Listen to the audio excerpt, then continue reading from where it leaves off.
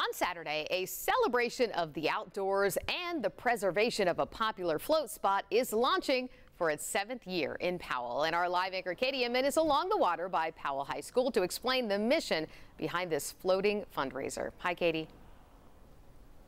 Hey Brittany, yeah, we're standing on the accessible dock area of the Aubrey's launch, and behind us here you can see this kayak launch. It allows people to get in the kayaks, hold on to the straps if they need to, and then launch from there. It's a safe way to do it. We actually just watched 2 kayakers do that a little bit ago. They've already floated down the river. We were thinking maybe they'd be in the shot, but they are just so speedy. But we are back here with Stephen Goodpaster, and Stephen, Saturday's event is going to be so much fun. You all are asking for a $10 donation ahead of time. How can they do that?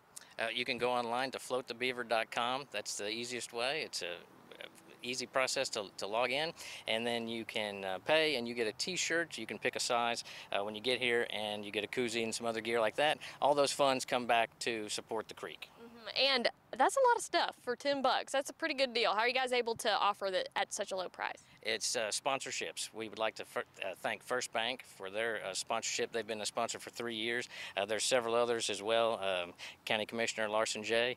Is a big supporter of the creek and a former float master, and so is the mayor, Mayor Glenn Jacobs, and Carol Evans as well. So all these team members are supporting the creek and supporting this fun activity. You know who else was a former float master? John Becker last year, and he didn't cause too much trouble, did he? No.